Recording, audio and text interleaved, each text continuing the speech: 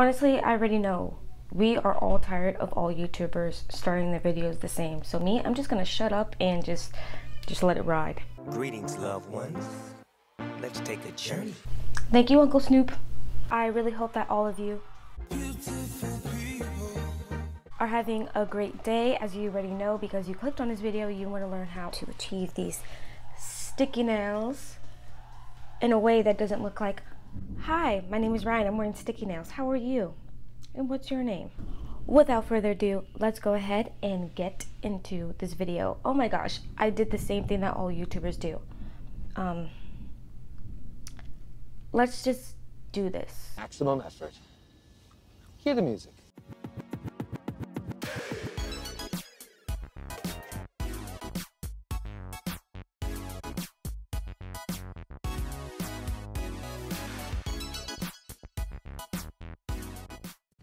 Alright you guys, to start you want to use a nail drill or a nail file so you can buff your nails. That way it will stick to the glue much better than your nails not being buffed down, because you will have a lot of shine on your nails and that will not promote it at all. So I'm just gonna remove my gel polish, and now that I've done that, my nails are now buffed as well, which is great. So next you want to push your cuticles back. This way you will expose new nail growth, and this is the secret to making it look more legit, making it look more like it's your nails, because you are pushing your cuticles back and you're placing your nail within your cuticle.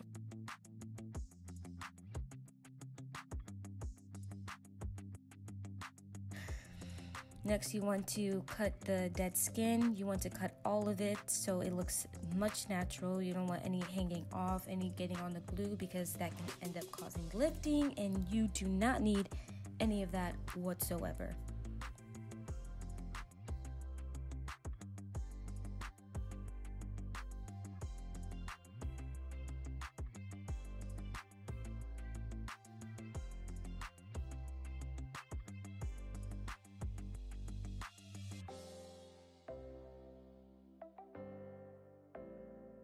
Once you finish that, you want to go ahead and clip your nails all around.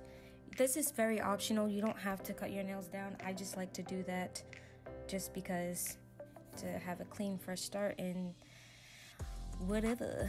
You do what you want, you know what I mean? I'm going to go ahead and just buff my nails one more time where the nail growth is, where I push the cuticle back to make sure that there's no shine anywhere to cause lifting.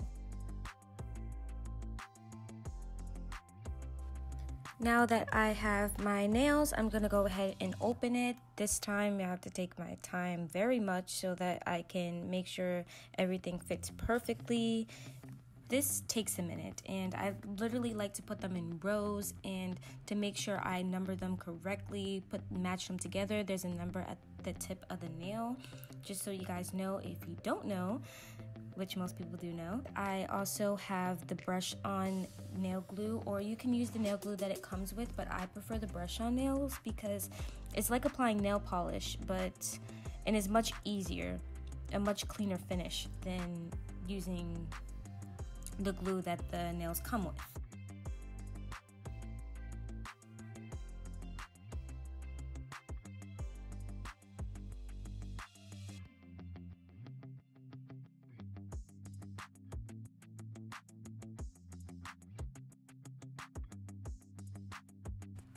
Now I'm literally gonna take my time and apply all of these nails. Whenever you put the glue on, you want to put a thin layer, not too thin, but not too thick, like in between, not really a thin layer. I'm sorry you guys, like I don't know how to explain it. You don't want to put too much glue because it's going to start to goo out, and you don't want to put too little because you're not going to have enough for it to stick on long enough for your full 2 weeks.